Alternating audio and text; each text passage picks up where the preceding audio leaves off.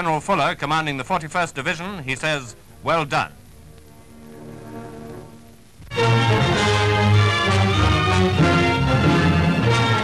Latest film from the Italian front shows the occupation of Cassino.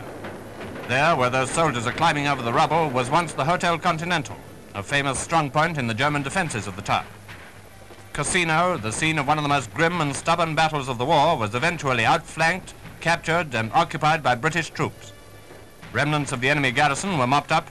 Here come a few of the last to surrender.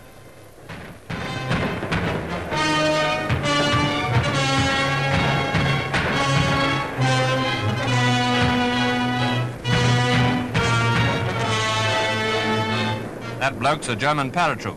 He certainly looks all washed up.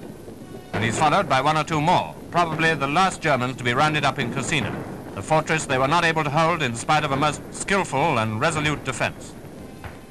The monastery was occupied by Polish troops, what was left of it. The enemy, by using it for military purposes, had compelled the Allies to blast them out by shells and bombs. Now, Polish soldiers inspecting the abbey ruins examine German observation posts and see for themselves how well the enemy had been able to overlook Cassino and the valley beyond. At another point amid the ruins, they find a German mortar position.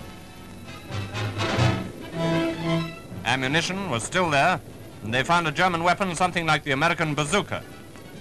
Sheer military necessity caused the smashing of this ancient monastery, but even after all the bombardments, art treasures were discovered undamaged, and mosaics on the walls of a chapel were more or less intact. All the same, by the time the Union Jack and the Polish flag were flying over it, the monastery of Cassino was mostly ruin and rubble, a monument to German ruthlessness and to Allied victory in the battle for Rome.